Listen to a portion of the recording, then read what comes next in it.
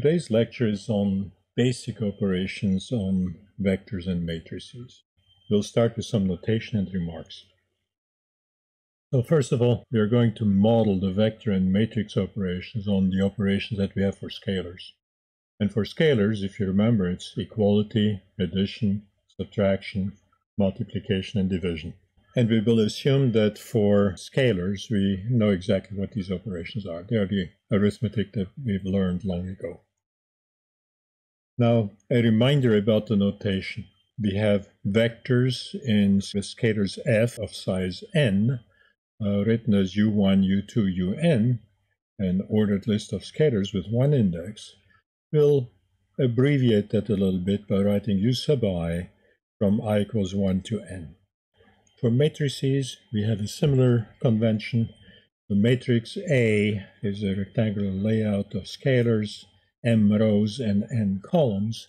And so we'll write this as A is equal to our template parameters A sub ij, and I runs from 1 to the number of rows m, j runs from 1 to the number of columns n. And if you know the sizes m and n, we'll simplify this further by simply writing that u is equal to u sub I in Fn, and A is equal to A sub ij in Fm by n. Now that we've got this notation out of the way so that it doesn't look as clumsy in what I'm going to write next, let's define a few operations. And the very first one we're going to look at is equality between these objects. So let's start with a vector u and a vector v in scalars f, so typically our rational numbers, and there's n of them. Both of these vectors have the same size. We'll say that these two vectors are equal if and only if I write u equals v, what I mean is that the first entry of u is equal to the first entry of v, second entry of u is equal to the second entry of v, last entry of u is equal to the last entry of v. So the corresponding entries are equal. For matrices, I'll make the exact same definition. And I'll say that two matrices are equal if I can write m times n scalar equations of the form the entry ij in matrix A is the same as the ij entry in matrix B. So, two remarks here. The matrices and vectors on either side of the equal sign must be the same size. If they're not the same size, we cannot say that they're equal under any circumstances. So don't be tempted to add or remove a row of zeros, for example. The other remark that's important here is that equality lets us convert vector and matrix equations into a set of scalar equations. Look here. The vector u is equal to the vector v. Well, that's a set of simultaneous equations, scalar equations. u1 is equal to v1, u2 equals v2, etc. n equations. And lastly, an example, just to show you how this works, I've written a matrix X here equal to this matrix of the same size, and therefore what that equal sign means is that the corresponding entries x11 is equal to 3, x12 is equal to square root of 2, etc. for each one of the 6 entries in these matrices. Now that I've got equality down, I'm going to define addition using equality and scalar addition. So suppose I've got two vectors of the same size again, so ui and vi, and the size is n. Then what I'll do is I'll define the sum of those two vectors by simply adding the corresponding terms. So u1 plus v1 all the way to un plus vn. Now, in terms of the scalar equations that I'm getting is if I look at u plus v, at the ith entry in u plus v over here on the right-hand side, it's equal to the ith entry in u plus the ith entry in v on the left side. For matrices, it's the exact same definition. The sum of two matrices is simply going to be that the ij entry in the sum is going to be the sum of the corresponding entries in the matrix A and the matrix B. So if I give you a matrix example, I've got two matrices here, a matrix with parameters x1 through z2, and I'm adding a matrix of the same size, then what I get to do is simply add the corresponding entries. So x1 plus 1, y1 plus 2, z1 plus 3, etc. The remarks then is the most important part of this definition is that the only way that those operations are defined is if the vectors and matrices are the same size. Otherwise, no such thing. And a theorem that goes with that will prove quite useful is if I take two vectors u and v of the same size and a vector c of the same size, then if u is equal to v, what I can do is I can simply add the same vector c on both sides and equality will be maintained. Now, how do we show that that is true? Well, it's quite simple. We'll use the properties that we've defined so far, namely the properties of equality. Start with, now my notation. I typically give a statement a name. So here, xi in parentheses means a statement. Whenever I say xi, the equivalent sign means what I mean is u plus c is equal to v plus c. That's my statement c. So if I say u plus c is equal to v plus c, I've just said c. So we've named our equation. Now what I'll do with this equation, and since I've given it a name, I can just save space and simply write the logical progression that I'm getting. So u plus c is equal to v plus c. If I use the definition of equality, that means I now have n equations. Now, looking at the entries. So the entry in number I is ui plus ci is equal to vi plus ci for all possible indices from 1 to n. That's just the definition of equality. Now, this is an algebraic equation. I know how algebraic equations work. I know that I can subtract off ci from both sides, and therefore that is equal to ui is equal to vi for all of the i's again, property of the scalar equation. Now, since I have that for all of the entries I can use the definition of equality again and go back to vectors and write that that is u is equal to v. So the way something like this works is I write the statement, and then I'm using the theorems and definitions that I already have. In this case, it was the definition of equality. Drop down to a set of scalar equations, manipulate my scalar equations, and go back to vector equations by the definition of equality. Matrices work exactly the same way.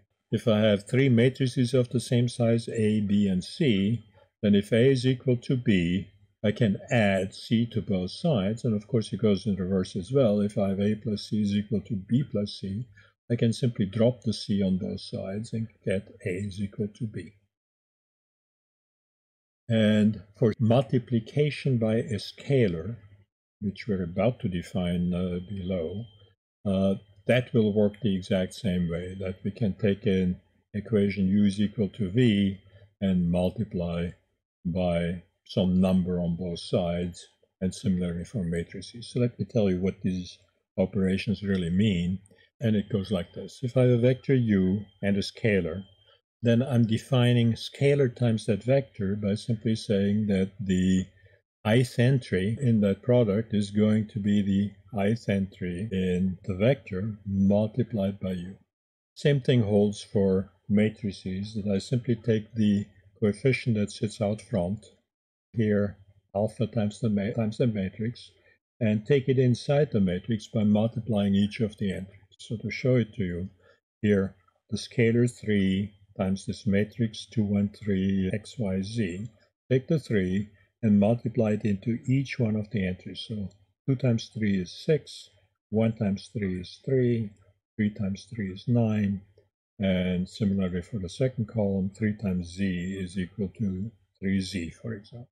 So now I've got two operations. I've got addition and I've got scalar multiplication. I can use these to define subtraction. Simply u minus v, if I have a vector u and a vector v of the same size, I'll define u minus v as the following. Take the vector v, multiply it by the scalar minus 1, and then add that to u. So u plus minus 1 times v. That's what U minus V will mean.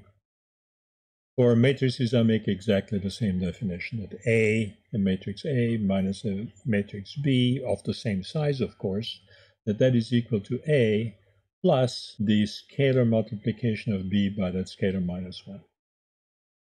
As an example, therefore, I simply get that 1, 2, 3, 3, 2, 1 minus the matrix 1, 1, 1, all ones, is take each one of the entries in the first matrix and subtract out the corresponding entry in the second matrix. So 1 minus 1 is equal to 0, 2 minus 1 is equal to 1, etc. Now that I have scalar multiplication and addition and subtraction, let's look at a system of equations example. And this one is going to prove extremely important. Look at the following. I'll set up a system of equations. I'll call it C again.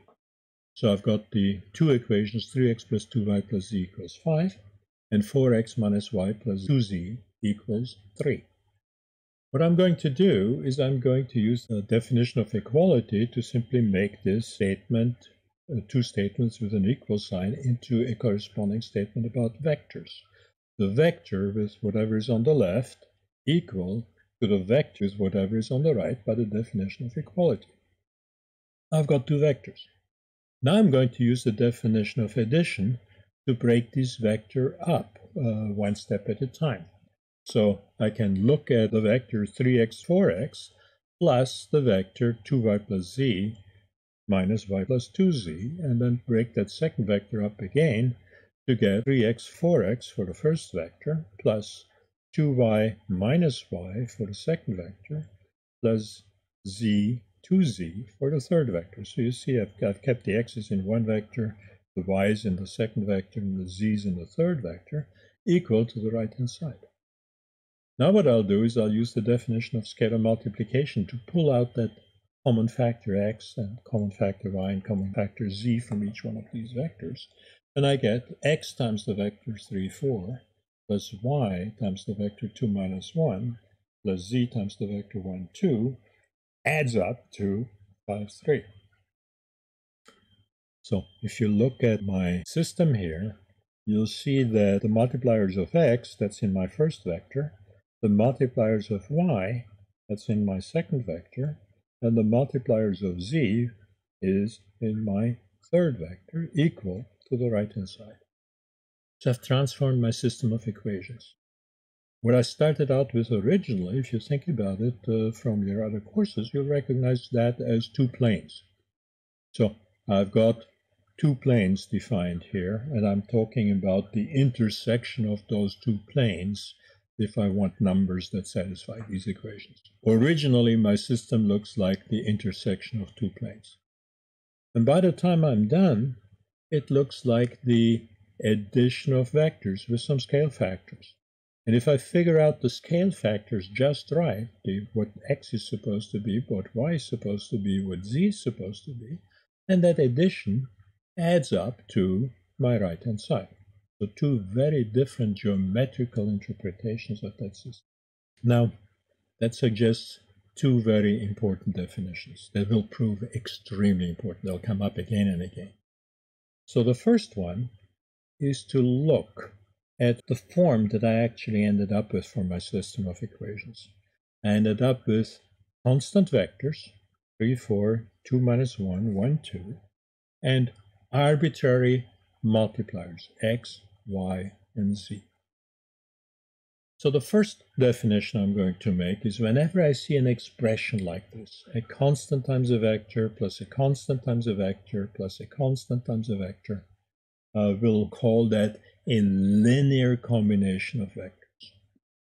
And again, my vectors have to be all the same size, so the precise definition is if I give myself k vectors all of the same size and a corresponding set of k scalars, then if I multiply that first scalar by the first vector, second scalar by the second vector, last scalar by the last vector, and I add up all these resulting vectors, that's a linear combination of vectors. So I have a linear combination of vectors here with arbitrary x, arbitrary y, and arbitrary z, whatever they happen to be. If I stick various values of x, y, and z into this expression, I'm going to get different right-hand sides, right? So what are all possible right-hand sides that I could get if I let x, y, and z take on any values? So we'll give that concept a name as well. We'll start with a given set of vectors v1 through vk, all of the same size. We'll call the span of these vectors the set of all possible linear combinations of these vectors. So if I form a linear combination alpha 1 v1 plus alpha 2 v2 plus alpha k vk, I get a vector. And if I change the alphas to some other alphas, I get other vectors, and all possible alphas that I can plug in there, I get the span of these vectors. Now, let me just break this mathematical notation here up into pieces for you. The curly brace on either side simply means a collection, a set. So curly brace means I have a collection of things. Then the very first thing I'm going to write out is an exemplar, is placeholder, something that is in the set. And I'll put in a bar. And on the other side of that, I'm going to describe what that exemplar has to look like to be in this set. So this W, this exemplar, has to be a linear combination of the vectors for all possible coefficients alpha in my scalars f. So next, let's talk about some properties of these operations. And we'll divide them into two. We'll talk about the algebraic properties and then the geometric representation of these operations. So again, we have this dichotomy, the algebra and what the algebra tells me, and the geometry, what the geometry tells me. Let's start with the algebra. And we'll write it as a big theorem. All it really says is I can do algebra the way I'm used to. So if I take vectors all of the same size, so u, v, and w are any vectors in my set of vectors, scalars f, size of the vector is n. And I take any scalars alpha and beta in that set of scalars. Then I have the following property. First one, called commutativity, u plus v, the order doesn't matter. U plus v is the same as v plus u. The second operation, associativity here, is that parentheses aren't really needed. If I take u and v and add them together and get a new vector, u plus v, and then I add the vector w to that new vector, I get a vector. If I do the operation differently, if I start with v and w and add those up, and I get a new vector, and then add u to that vector, I get the same result on both sides. And so no, I don't need the parens. The next property here, there's a zero vector. Big mathematical notation that inverted E means there exists. So there exists a vector 0 in Fn. There exists that E, a vector 0 that is a member of the set Fn, that is a vector with n entries. And that inverted E means such that, a property that that vector must have. So there's a zero vector, and it has the property that if I take u and I add that zero vector to it, I get u. So u plus 0 equals u. Well, that sounds familiar, just a big, fancy description of that. Similarly, there is something that we'll call an additive inverse inside my set of vectors, and the property it has is that if I take u and I add the additive inverse, I get the zero vector. Well, in scalars, it would be alpha minus alpha equals 0. There's a minus alpha that will add up to 0. So that's the properties of addition that we want.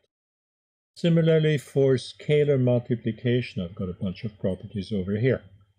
The distributivity of the scalar multiplication over a vector addition. So on the left here, I have take a vector u and a vector v, add them together, and take that sum, that new vector, and multiply it by alpha, scale it by alpha. On the other side, I'll do something different. I take my vector u, I scale it by alpha. I take my vector v, and I scale it by beta. And then I'll add those two scaled vectors together, and I get the same thing on both sides. Okay, so I can simply take the alpha and multiply it in whenever I have a parenthesis. Similarly, if I have addition of two scalars, if I take my scalar and I break it into two pieces, alpha and beta, and I multiply that into V, well, again, that distributes over my properties. So I can take the vector V and multiply it inside as sum of scalars. Same thing holds for multiplication. I can take the vector U, scale it by beta, take this new scaled vector and scale that by alpha. Or I can multiply alpha and beta together, scalars, and scale my vector U by that product. And I get the same property. So what's important here is that I don't really need the parentheses. I can take my vector U, scale it by beta, take the result, scale it by alpha, or I can simply multiply alpha and beta together and then scale my vector U by that product. The last property I need is 1 times V. The scalar 1 times V doesn't change V. It's just equal to V. So, basic properties. And before I tell you the end result of this, I'll point out that there seem to be a couple of properties that are missing. And here they are. The first part of it is that zero vector that has to exist is unique. It's just the vector of all zeros, 0, 0, 0, n of them, same size. The scalar product, the number 0 times any one vector u, is equal to the 0 vector. So on the left here, that's the scalar 0. On the right here, that is the vector with n 0 enters. So 0 times u is equal to 0. And finally, the additive inverse is nothing but the scalar minus 1 multiplied by u. U minus u is equal to 0. In terms of matrices, I can write the exact same theorems for matrices. So instead of u, v, and w in vectors of size n, I'll make them matrices of size m by n, and then everything else looks exactly the same. To show that the additive inverse is unique, well, let's assume we have two additive inverses, u1 tilde and u2 tilde, and therefore u plus u1 tilde is equal to 0, and u plus u2 tilde is equal to 0.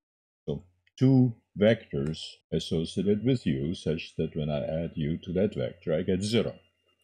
Now, what we're going to do is we are going to try and combine both u1 tilde and u2 tilde in a single equation. So let's start with this. u1 tilde, we know from the existence of the 0 that I can write u1 tilde as u1 tilde plus 0. And the moment I realize that I can write it that way, I can look at equation number 2 and say, well, 0 is equal to u plus u tilde. So let's plug that in. Now I have u1 tilde and u2 tilde in the same equation. Now let's simply reparenthesize the expression and get u1 tilde plus u2 tilde. But u1 tilde plus u, we know, is equal to 0, and therefore we plug that in and use the fact that 0 plus u2 tilde is equal to u2 tilde to finally get that u1 tilde is equal to u2 tilde. There's only one such vector. The expression I wrote here, u1 tilde equals u1 tilde plus 0, is a complete sentence, right? It's mathematical notation, but listen to it. u1 tilde is equal to the quantity u1 tilde plus 0. When I then proceed equals, I'm modifying this one sentence. The next line reads, u1 tilde is still equal to u1 tilde plus u2 tilde. So I'm modifying a single sentence as I go down the stack, as opposed to the equivalent signs where we were changing sentences altogether. Now, what all of those theorems, all they really add up to is that with vectors and matrices, I can do algebra exactly the same as for scalar algebra. So I can solve an expression like 3u plus 2v minus 6x equals 3x minus v for x simply by manipulating my equations the way I'm used to. The way I've done it here is I've been a little bit short. I really should do it one step at a time and point to the appropriate integral. I really should do it one step at a time and point to the appropriate part of the theorem. But basically, all we are really doing is pulling x to one side and u and v to the other side. So if you look, if I pull that 6x over to the other side, I get 9x, and therefore eventually I'll have to divide through by 9 and get that x is equal to 1/3 of u plus 1/3 of v. And I can do this for vectors. U, v, and x are vectors of the same size. I can write the exact same manipulation for matrices if u, v, and x happen to be matrices of them. Looking at the geometrical representation, vector addition and subtraction, I hope you remember from your physics courses, it's simply the parallelogram law. That is, I'm taking a vector u, I'm adding it to a vector v. I can do it two ways. I can take u and draw v from the endpoint of u and simply connect the final endpoint and the start point, and that's u plus v. Or I can fill out the parallelogram if I take u and v starting at the same point, and connecting the origin to the opposite side gives me u plus v. Connecting the endpoint minus the starting point is v minus u. The real point is that this construction is flat. If I put u and v on the ground, even though I'm in 3 dimensions, and I add u and v, the resulting vector is still on the ground. I can't get off the ground. It lies in a plane, the plane defined by u and v. Let's now look at linear combinations of vectors. And my first example is to simply look at the vector 1, 2, and I'm going to multiply it by constant alpha, and I'm going to change alpha a little bit. So I'm looking at the span of the vector 1, 2, as I change alpha from minus infinity to plus infinity. Here's a little bit of code. All it really does is it gives me this plot here and a slider to change alpha. So the red vector here, that's my u vector. It starts at the origin and it ends up at 1, 2. Alpha is the multiplier, and the result of applying alpha to u shows me the endpoint as a blue dot. So right now the alpha is equal to 0, so 0 times u is equal to 0, I'm at the origin. If I now move alpha, say I multiply it by 1/2, then I'm at half the length of u. Multiplied by 1, I'm at 1 times u. Multiplied by 1.5, I'm at 1.5 times the length of u. Multiplied by 2, 2.5, 3, 3.5, 4. You see that I'm getting points that lie on the line defined by u. When alpha is negative, it simply switches the direction in the opposite direction. If I refine the alphas, I'll simply show you plots for different choices of alpha. So here, same plot as before. The alpha values I have is 0, 1, 2, 3, and 4. And therefore, at 0, I get the origin. At 1, I get 1 times u. At 2, I get 2 times u, 3 times u, 4 times u. I get 4 points on the line that the vector u lies on.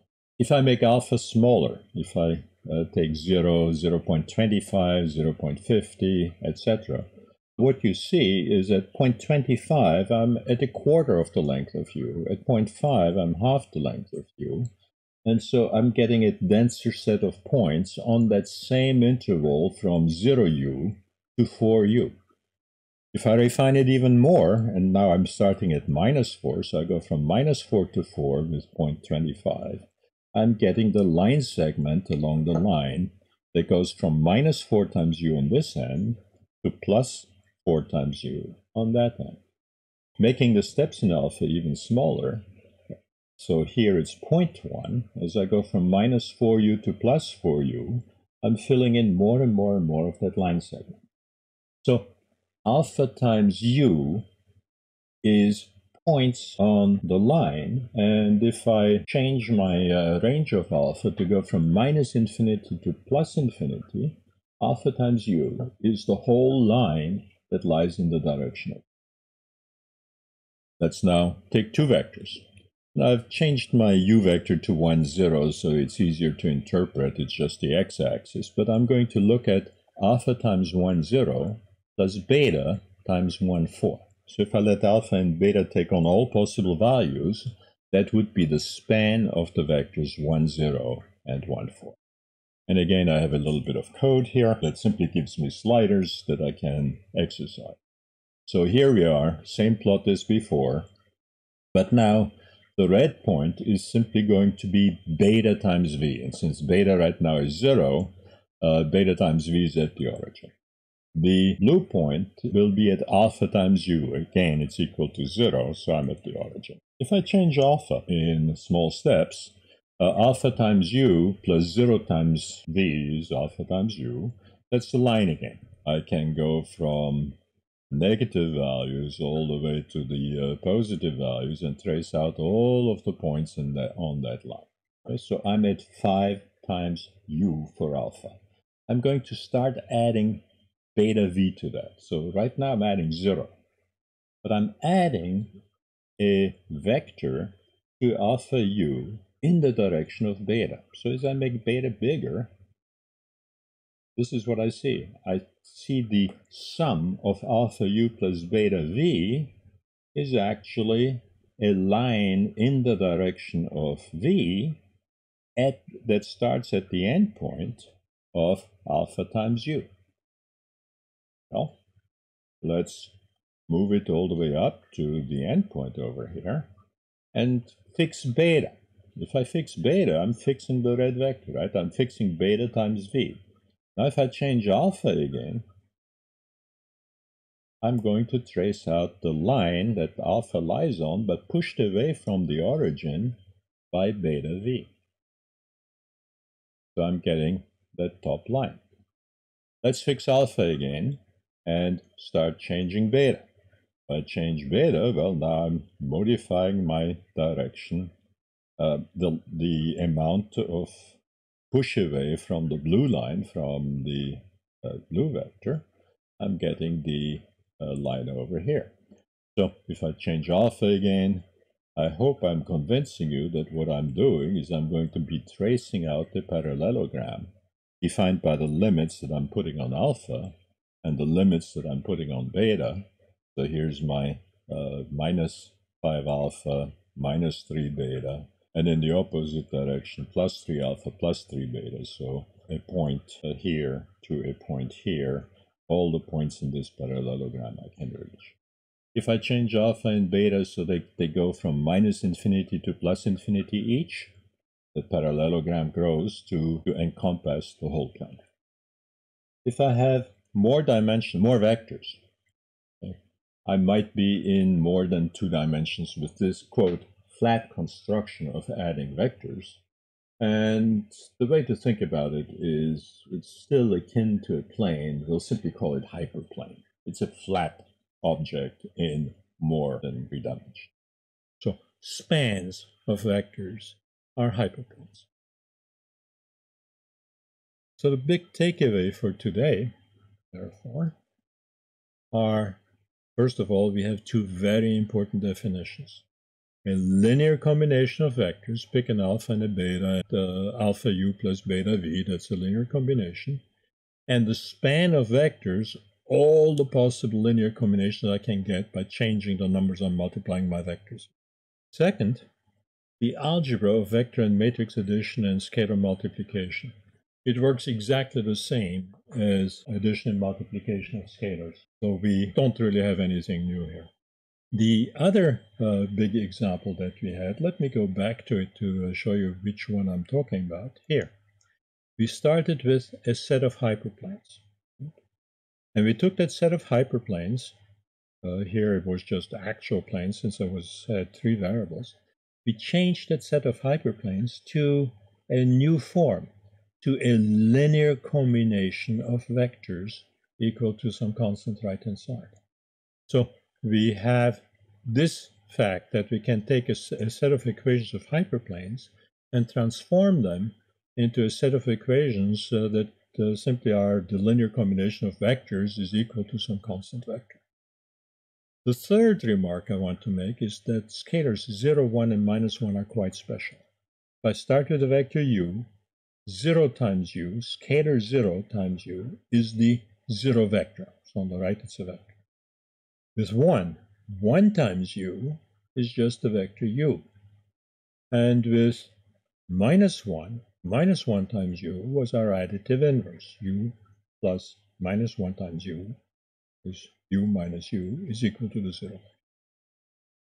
The last big takeaway was the geometry of spans of vectors, that if I have a span of vectors, I can think of them as a hyperplane.